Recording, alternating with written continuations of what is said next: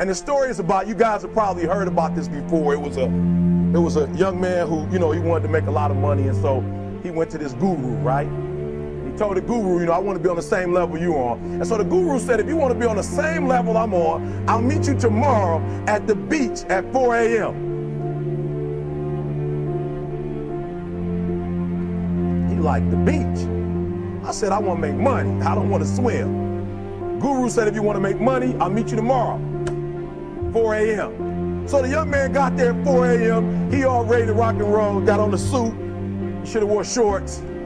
The old man grabs his hand and said, how bad do you want to be successful? He said, real bad. He said, walk on out in the water. So he walks out into the water. Watch this. When he walks out into the water, it goes waist deep. So he like, this guy crazy. Adrian, he's like, I want to make money. He got me out here swimming.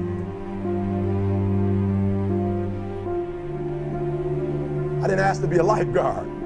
I want to make money. He got me in. So he said, come out a little further, walked out a little further. Then he had it right around this area, the shoulder area. So this old man crazy. He's making money, but he crazy.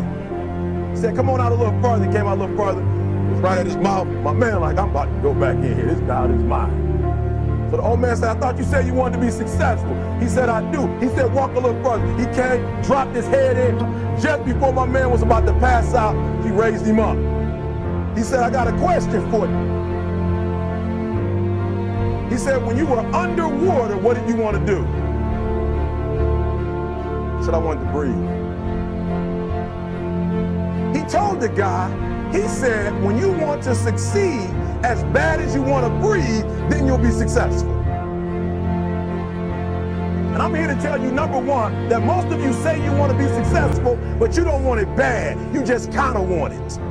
You don't want it badder than you want to party. You don't want it as much as you want to be cool. Most of you don't want success as much as you want to sleep.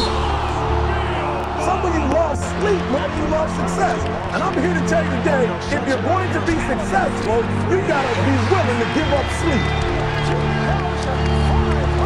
You got to be willing to work off for 3 hours of sleep, 2 hours. If you really want to be successful, some days you're going to have to stay up 3 days in a row.